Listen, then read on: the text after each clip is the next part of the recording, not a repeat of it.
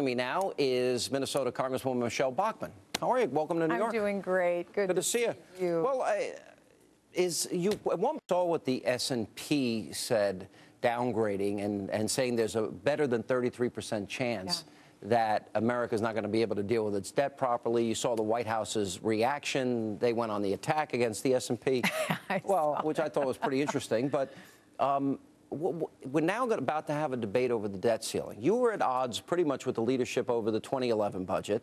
Do you have confidence that they're going to fight hard and hold out for major concessions in this battle over the debt ceiling? Well, of course, that's our hope that they do that. And that's what the expectation is of the people. Again, I think at least 2/3 of the American people are just saying, no, don't raise the debt ceiling at all. And I think that what we have to take off the table is the fact that we are not going to see the full faith and credit of the United States harmed in any way.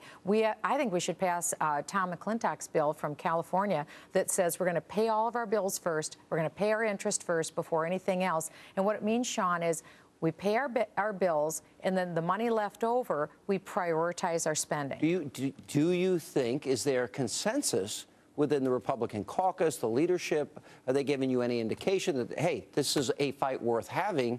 Barack Obama didn't vote to raise the debt ceiling as a senator in 2006, and he said we've got to be more responsible for our kids and our grandkids. Actually, one of the few times I agreed with Obama. He was senator then.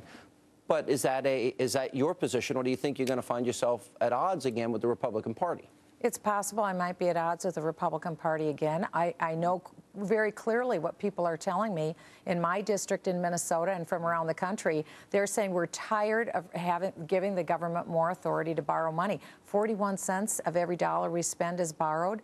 I couldn't live like that for 2 months in my own finances. The government can't. What deal would it take for you to support raising the debt ceiling?